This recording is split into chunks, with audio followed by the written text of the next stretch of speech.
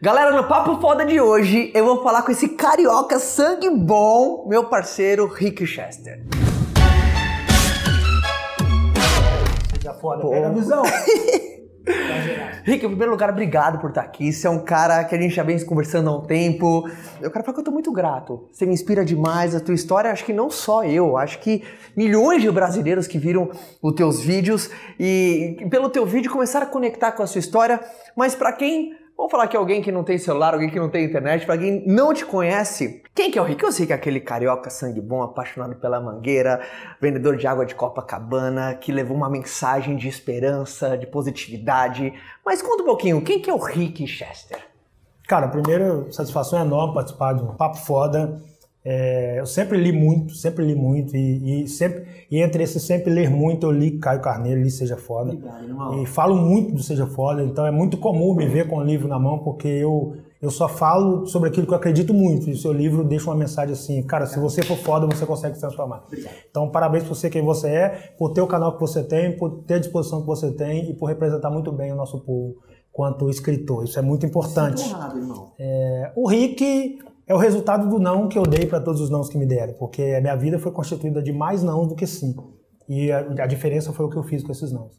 Então, eu costumo dizer que eu sou o resultado do não que eu dei para os nãos que me deram. Né? Eu sou mineiro, na verdade, eu sou o mineiro mais carioca que você pode conhecer. Cara? Sou mineiro, pô, nasci em Pitangui, Minas Gerais. Eu não sabia. Mas sempre fui pro Rio, porque minha mãe sofreu derrame muito cedo. E aí a família se dividiu, porque a minha tia ficou na criação dos meus irmãos enquanto minha mãe estava internada. Tá. E nisso as meninas ficaram no Rio de Janeiro, os homens ficaram em Minas, e a gente trocava isso sempre para que um pudesse ver o outro, para não perder os laços de família. E eu fui começando a entender que o meu lugar era o Rio de Janeiro, até que eu vim morar no Rio de Janeiro. E aí essa vinda para o Rio de Janeiro transformou tudo na minha vida. Eu coloquei uma mochila nas costas e fui pro Rio de Janeiro. E aí como começou a água? Por que a água? Porque é a tua marca, né? Foi onde você começou, foi nessa veia empreendedora começou a surgir. Onde veio? Cara, é o seguinte, meu pai é o maior empreendedor que eu conheço, é meu pai. Meu maior mentor se chama José Raimundo da Silva, meu pai. Esse cara é foda, tá? E esse cara, aos 7 anos de idade, ele me falou, quando minha mãe sofreu o derrame, o médico virou pro meu pai e falou, cara, ó, a chance da sua esposa sair viva dessa mesa é mínima. Então você fica olhando aqui nesse aparelho de batimento cardíaco, se isso parar, nós perdemos a paciente. Aí o meu pai, mesmo com aquela dor ali, com medo de perder minha mãe, reuniu os 5 filhos ali, virou pra gente e falou, cara, vocês têm que estar prontos. E a vida vai ser assim, sempre, não importa a situação, vocês têm que estar prontos, a mãe de vocês está naquela mesa ali, ela pode não levantar mais, vocês têm que estar prontos para isso. Eu entendi aos 7 anos que eu tinha que estar pronto, independente de qual era a situação. Aí aos 8 anos eu já vendia verdura, eu plantei uma horta, comecei a vender verdura, eu vendia sacolé, picolé, e fiz isso a vida toda. Uhum. E eu sempre vim para o Rio de Janeiro, para os Réveillons e tal, e sempre tive uma ligação muito forte com Copacabana, muito forte. Eu sempre fui muito próximo ao mar de Copacabana. Eu sempre via as pessoas vendendo, etc., mas nunca imaginei que eu naquela situação, apesar de que eu sempre vendia a vida toda. Até que, em 2017, eu resolvi literalmente vir para o Rio de Janeiro. Aí eu chego naquela praia em determinado dia, então, várias pessoas lá, um calor do caramba, e eu fiquei com vontade de tomar água. E eu tô esperando alguém passar para vender água. Falei, cara, demora que a galera... Aí já o Fábio, do empreendedor, falou, opa. Eu falei, opa, tem um nicho aqui. Aí no outro dia eu fui lá vender água. E eu não tinha dinheiro para vender aquela água. Aí eu arrumei R$10 emprestado. E fui, comprei meio saco de gelo, uma bolsa de água mineral, R$10, eu não tinha nem R$10. Então a galera fala, para começar você tem que ter 1 milhão. Não, eu não tinha nem R$1. Mas eu tinha ideia e disposição pra caramba para começar. E para começar, você precisa, na verdade, querer começar. E aí eu peguei R$10, comprei meio saco de gelo e uma bolsa de água mineral. E coloquei a água dentro do saco de gelo e parti para Copacabana. Aí no primeiro dia eu só vendi 2 águas, olha que interessante. E voltei para casa e falei, cara, não é tão simples assim não. Aí no segundo dia eu voltei e vendi todas as águas. Aí eu fui em depósito, comprei mais, vendi. Eu falei, cara, é isso que tem que fazer. E aí comecei a vender água. E aí no final de 2017, o prefeito do Rio de Janeiro corta a verba do carnaval e a Mangueira, minha escola de samba, resolve falar que criar um enredo sem dinheiro, com dinheiro ou sem dinheiro a gente brinca. E eu falei, cara, é isso que eu fiz a vida toda. Com dinheiro ou sem dinheiro, eu sempre continuei. Com dinheiro ou sem dinheiro, eu nunca escondi atrás de problema para parar. Com dinheiro ou sem dinheiro, eu sempre girei minha engrenagem. Com dinheiro ou sem dinheiro, mesmo que a crise estivesse estampada no meu rosto, eu só dependia de eu não entrar em crise para as coisas girarem. E eu nunca entrei em crise. E eu comecei a falar isso com as pessoas. Até que um dia, um grupo de turistas em Copacabana me pede uma água, eu estava falando de crise. Eu falei, cara, nós não temos um Brasil em crise. Nós temos pessoas que dentro de um país que só vai se desenvolver quando essas pessoas se desenvolverem. E se essas pessoas não saírem da crise, esse país não vai sair da crise. Os caras falaram, cara, você tá pirando. Você é mundinho é Copacabana, você fala isso porque você não sai dessa areia aqui. E aí eu ouvi aquilo e falei, cara, tá bom, a água tá aqui, obrigado, e continuei andando. Quando eu tava saindo, um deles virou e falou, esse neguinho que vende água em Copacabana pensa que pode falar de crise. Pronto, aquele cara acordou gigante. Isso era 27 de março de 2018. No dia 28 eu sentei lá em casa e gravei o que ficou conhecido como o vídeo da água. E aquele vídeo, cara, pra mim o que tocou naquele vídeo é que a única coisa que a gente tem que ter quando a gente não tem nada é esperança. Verdade ou não? Quando a gente tem que proteger muito bem a esperança. E como aquele vídeo foi do resgate da esperança, verdade ou não? Mas ficou muito claro que você não pode deixar a crise entrar dentro de você. E você é um grande mensageiro. Você tem essa função de ser um mensageiro de positividade, de otimismo, de acredita e vai na luta, é a sua bandeira, porque você é gente da gente. Mas você hoje que está viajando, de norte a sul do país, contando a sua história, inspirando pessoas, qual você vê hoje que é um grande erro das pessoas que você conversa? O que você percebe assim que você fala que é um erro das pessoas? Tem duas coisas que eu percebo muito rápido que as pessoas não se preparam. Primeiro, para a morte. Ninguém se prepara para morrer.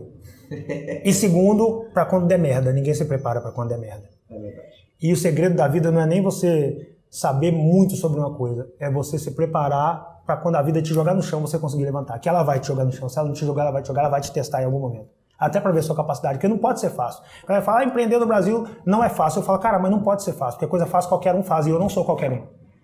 Então, se você não é qualquer um, então realmente não pode ser fácil. Você não é qualquer um, você vai conseguir empreender. O Caio consegue empreender, o Rick consegue empreender, mas uma galera consegue, e não é fácil pra gente. Mas nós não somos qualquer um. Eu identifiquei que a galera tá muito ligada ao fácil. Elas querem muita facilidade para fazer a coisa acontecer. E quando a vida joga essas pessoas no chão, elas não estão preparadas, não se prepararam para levantar depois dessa queda. Aí, meu amigo, aí você já perdeu. E você não perdeu pro Caio, pro Rick ou para nenhuma outra pessoa, você perdeu para você mesmo. É impressionante, né? 80% do sucesso emocional, eu digo, né? 20% é mecânico, 80% é a luta interna e os 20% é a mecânica do seu negócio, que é fundamental. Qual você acha que é uma grande habilidade do Rick, assim, sua, que você fala, puxa, isso ajuda demais na minha trajetória? Se você fosse, eu gosto de fazer muito essa pergunta, porque eu gosto de identificar a lógica do caos, sabe? Das pessoas que performam acima da média. Qual a habilidade sua que se você pudesse emprestar pra alguém que tá ali e fala, puta, isso me ajuda demais no meu cotidiano? Quem que te ajuda? Uma assim, de bate-pronto. Primeiro, a minha fé em Deus. E segundo, o meu porquê. A minha filha é o meu porquê. Então, meu porquê não é ter R$1 milhão. Meu porquê é poder tomar benção da minha filha com propriedade, assim, com verdade. E saber que eu estou construindo um mundo melhor para que ela possa viver desse mundo melhor. Então, isso é o meu porquê. Então, meu porquê não é supérfluo. Meu porquê não é um material, não é um bem. Meu porquê é o que eu quero deixar de legado nessa terra. E eu sei que esse é o meu porquê, porque o porquê do meu pai era deixar um mundo melhor para mim. E ele conseguiu constituir isso na minha pessoa. Então eu tenho a obrigação de manter o legado do meu pai dando ensinamento para minha filha. Então eu sou muito ligado a esse porquê. Quando o porquê é muito forte, meio que o como de que jeito não interessa. Quando o porquê é muito forte, ou por quem é muito forte, meu amigo, você vai fazer sua engrenagem girar.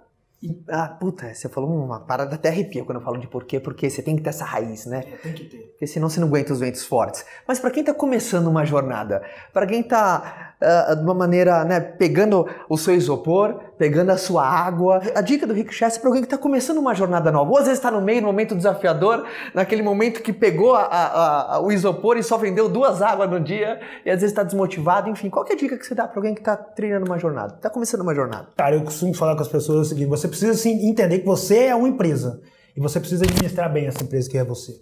Se você não conseguir administrar bem essa empresa, você não vai estar preparado para administrar nenhuma outra empresa. Então se administre e você vai estar preparado para administrar outras empresas. E mais. Manda. A galera me pergunta, Rick, você fez faculdade de quê? Eu sou formado na faculdade da vida, no curso de superação e com pós-graduação em me levantar todas as vezes que a vida me jogar no chão. Então você se prepare. E antes de você se preparar para o mundo, se prepare para levantar, porque a vida vai testar você. Vai ter o dia que você vai sair com a caixa cheia de água e você vai vender só 2. É a vida te testando. E se naquele dia você voltar com o seu isopor e falar isso não é para mim, você já perdeu. E você não perdeu para ninguém, você perdeu para você mesmo. Então você provou que você não é tão foda assim igual você pensa. Eu sempre provei que eu sou foda. Eu sou teu fã. Eu sou teu fã. Você acabou de lançar o livro. Eu sei que, assim, o livro vai ser uma explosão, porque, sabe, você é gente da gente, cara. Você representa muito, sabe, você fala muito, né, do nosso hino, né, o orgulho de ser brasileiro. E eu gosto muito de levar essa bandeira, o Pega a Visão. E o que é o pega-visão pro Rick, sabe? De onde veio o pega-visão? Bom, O que simboliza pra você? Muita gente me pergunta, o que significa seja foda pra você, Caio? Mas o que é o pega-visão pra você? Ó, Rick, já vou colocar aqui embaixo a descrição, você precisa pegar esse livro de qualquer maneira, tá alucinante. Mas fala pra galera, pega-visão. Pega-visão, primeiro, era um dialeto local do Rio de Janeiro. Eu costumo dizer que os águias, águia reconhece águia, por isso nós estamos sentados aqui, porque a águia reconhece águia. Eu costumo dizer que os águias conseguem olhar pra onde tá todo mundo olhando e enxergar o que ninguém conseguiu enxergar até naquele momento. Quando você pegou o Seja Foda e transformou isso em uma marca, você causou o que é esse Seja Foda? Porque ninguém conseguiu olhar para aquilo e visualizar o que você visualizou. Águia, visão de águia. E a águia tem visão. E no Rio de Janeiro, o pega-visão no Rio de Janeiro é o quê? Quando eu quero te passar uma informação, eu falo, Caio, pega essa visão aqui. Aí eu vou te falar. Ou quando você tá dormindo, esperando a crise, fala, meu irmão, pega a visão, acorda pra vida aí, ó, levanta e anda, bora, caminha. O pega-visão era isso. Só que era um dialeto local. Eu falei, cara, isso aí, eu vou transformar isso aí, isso é uma pedra bruta. É um grito de guerra. É um grito de guerra, eu vou lapidar isso tudo, e isso é a maior definição da 47ª frase do hino nacional do meu povo, que diz, verás que um filho teu não foge à luta. Pega a visão, parceiro, não foge à luta. Se você fugir à sua luta, você já se acovardou. E você não perdeu pra ninguém, você perdeu pra você. Rick, eu quero falar do fundo do coração que eu tô mandando minhas melhores vibrações. Quando eu vejo, sabe, você viajando, eu tô com você junto, tá nessa causa. Você tem essa função de juntar, você é um grande general do exército do bem, que eu chamo. Mas uma coisa que eu quero saber, eu acho que todo mundo quer saber, qual foi a sensação de sair da areia de Copacabana e palestrar em Harvard? Porque deve ter sido uma satisfação pessoal, né? Tem gente que fala, né, pô, foi do dia pra noite. Desde os 7 anos de idade começou a tua história, desde os 7 anos começou aquela jornada, desde os 7 anos começou aquela lapidação pra estar lá. Mas como é que foi pra você estar lá, assim, nesse momento? Cara, primeiro é muito interessante você falar assim, a galera acha que foi do dia pra noite. A galera tenta entender o Rick pós-vídeo da água, porque nosso povo foi doutrinado pra não entender o processo.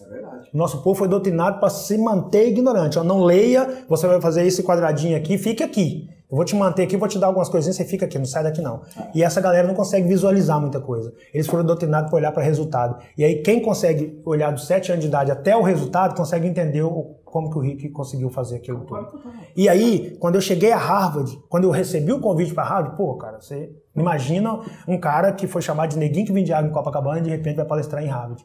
Quando eu recebi o convite para Harvard, eu entendi que se aquela instituição estava me convidando para estar ali, não era um CPF que estava ali. Mas o Rick já tinha deixado de ser um CPF, já era grito de um povo. Eu já literalmente representava a 47ª frase do hino nacional do nosso país, que as pessoas viam em mim um brasileiro não fugindo à luta. Então não era um CPF que estava indo, era um grito desse povo. E quando eu cheguei a Harvard, não chegou o Rick, chegou o grito desse povo. Tanto que a minha palestra, eu abri minha palestra antes de eu começar, antes de eu falar nada, eu puxei o hino nacional brasileiro, as pessoas se levantaram e tal, e antes de eu iniciar a palestra, as pessoas já estavam chorando muito, porque era o meu povo que estava lá. E aí, quando eu comecei a palestra, eu olhava para aquelas pessoas e falei, cara, aqui só tem pessoas transformadas. Quem está aqui já está muito bem encaminhado, quem está aqui já está muito bem posicionado, quem está aqui sabe muito bem o que quer. Então, para mim, é muito bonitinho estar aqui, mas o povo que precisa ser transformado está lá no meu solo, eu tenho que voltar para lá para transformar essa gente, para motivar aquelas pessoas a estarem aqui. Então, a minha presença aqui só se justifica se, no mínimo, ela motivar outras pessoas a falar, cara, um dia eu vou estar lá em Harvard palestrando. Então, é isso que eu entendo do meu caminhar. O meu caminhar só se justifica se eu motivar mais pessoas a caminharem também. O meu livro só se justifica se eu motivar outras pessoas a escreverem também. Eu leio para justificar, motivar outras pessoas a ler também. Então, eu estar em Harvard só se justifica se eu tiver motivado uma galera a estar lá também. É muito legal porque você levanta uma bandeira no qual eu sou fã. Se a gente trocar a inveja pela admiração, o sucesso de um é o convite para a nossa superação, verdade ou não? Exatamente. Eu costumo falar que o ponto ápice, a galera me fala, Rick, qual que é o ponto ápice da felicidade? O ponto ápice da felicidade é quando você consegue se sentir feliz ao ver alguém feliz, mesmo que essa felicidade não lhe traga benefício algum, pessoal.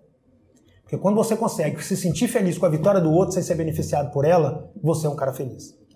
E essa correção é genuína. E é raro. E que pena que é raro. Porque o nosso povo se perdeu tanto na inveja que a felicidade de um incomoda o outro. A que ponto que nós chegamos? Então nós precisamos reverter esse processo. E revertendo esse processo, quanto mais Caio foi identificado, quanto mais Rick foi identificado, porque eu costumo dizer que tá cheio de Caio por aí, tá cheio de Rick. Mas essa galera não sabe que é Caio e que é Rick. E nós precisamos de falar, cara, você é um Caio, você é um Rick, você é um Flávio. E juntar essa galera. Porque o dia que a gente conseguir unir essa galera, nós vamos transformar esse país. Vamos mesmo. A nossa transformação só se justifica se nós transformarmos pessoas. Então não é um acaso, por exemplo, você pegar um Seja Foda e esse livro ter vendido 150 mil cópias, mais de 150 mil cópias. É porque esse livro está transformando a vida de pessoas. É porque realmente tem mais pessoas fodas por aí. E nós precisamos identificar essa galera. E não é um acaso um Rick. Eu fico chateado quando eu vejo que a galera trata um Rick como exceção de regra. Não pode ser exceção de regra. Nós estamos num país que tem 200 milhões de pessoas. Está lotado de Rick por aí. E talvez você que vai assistir esse vídeo seja um Rick, seja um Caio, seja um Flávio, seja um Anderson. E você precisa descobrir isso. E o dia que você descobrir isso, você vai transformar a sua vida. E através da sua transformação, outras pessoas vão se transformarem também. E foi isso que eu fiz, e é isso que você faz. E é isso que nós precisamos fazer no planeta. É transformarmos. E através da nossa transformação, outras pessoas se transformaram. Eu costumo dizer isso. Como você fica sabendo se você se transformou? Se pessoas estiverem se transformando através da sua transformação. Se a sua transformação não transformou outra pessoa, você ainda não se transformou. Você precisa voltar para o laboratório e se pesquisar mais e se transformar de fato para que outras pessoas sejam impactadas com a sua transformação e se transformem também. A partir do momento que a sua transformação estiver transformando pessoas, aí você está transformado. Mas não pensa que você chegou no topo, não. O aprendizado ele é contínuo. Eu costumo dizer que eu sou um eterno aprendiz. Eu sou um mensageiro e eterno aprendiz. Eu nunca vou estar pronto, mas eu vou sempre estar buscando a inovação dentro de qualquer área para que eu esteja pronto para falar de qualquer coisa naquele momento. Mas amanhã o que eu falei hoje não serve mais, então tem que me lapidar de novo. Então você tem que entender isso. Não existe um topo. Dizem que eu estou indo para o topo, então eu vou levar uma escada, porque quando eu chegar lá eu quero descobrir se tem alguma coisa lá acima, eu vou subir lá em cima, eu vou descobrir. E vou voltar e vou contar para você. Irmão, sou teu fã. Sou teu fã, onde você tá eu tô vibrando, eu tô torcendo, que esse livro venha aí, chegue chegando, como você chegou, sabe, com muita, você é um cara que tem uma conexão, você consegue fazer corações se conectar, que seja muito próspero, que cause muito impacto, que faça muita diferença. Obrigado por ter colocado essa obra no mundo. Eu acho que a grande função de qualquer pessoa é deixar algo para alguém, seja um livro, seja uma história, seja um exemplo, seja qualquer coisa. Então, obrigado demais. Pega a visão, tá disponível. Você tem que pegar o seu livro, é muito mais do que um livro, é um grito de guerra, tá? É um chamado para a união. Então, vou estar vibrando, vou estar torcendo. A todo Exército do Bem, todas as mídias do Rick vai estar aqui embaixo. Acompanha esse cara, ele que gera continuamente conteúdo todo dia e um vídeo melhor que o outro. O cara consegue superar num vídeo melhor que o outro em 1 minuto. É uma sabedoria, assim, infinita. Obrigado. A Exército do Bem agradece demais e foi um prazer enorme estar com você aqui. Eu tenho certeza, irmão, que eu vou acompanhar de camarote você, assim, alçar grandes voos. Beleza? Cara, pô, a primeira satisfação minha de participar, satisfação mesmo. Eu costumo dizer que nós temos a obrigação de passar por esse mundo e conhecer pessoas e não permitir que nenhuma pessoa entre na sua vida e saia dessa vida, nem do tamanho que entrou e nem menor que entrou, ela tem que sair maior. Então a minha obrigação quanto ser humano é deixar o mundo melhor, para honrar o que meu pai me ensinou e para deixar um legado para minha filha. Então, isso aqui, ó, é uma satisfação muito grande, uma responsabilidade muito grande. Hoje eu tenho meu livro lançado pela mesma editora que lançou o Seja Foda, Caio Carneiro, a mesma editora que lançou o Flávio Augusto da Silva. Então isso para mim é um orgulho muito grande, é uma responsabilidade muito grande. Eu costumo dizer que quanto maior é o seu raio de alcance, o frasco vai ficando mais sensível. Então nós temos que nos lapidar e vigiar muito para isso. E é com uma alegria muito grande que eu falo para esse canal, falo para esse cara que é foda pra caramba, e que um cara que já transformou a vida de pessoas, e é nesse caminho que eu quero trilhar. Se é verdade aquele papo que você é a média das 5 pessoas que você tem em sua volta, então, meu parceiro, ó. Obrigado, Rick. Foda, e pega a visão. Pega a visão. Galera, tchau, te vejo no próximo vídeo. Deixe seu comentário, sua curtida, e a gente tá cada vez mais conectado. Forte abraço. Tchau. Sucesso, pega a visão.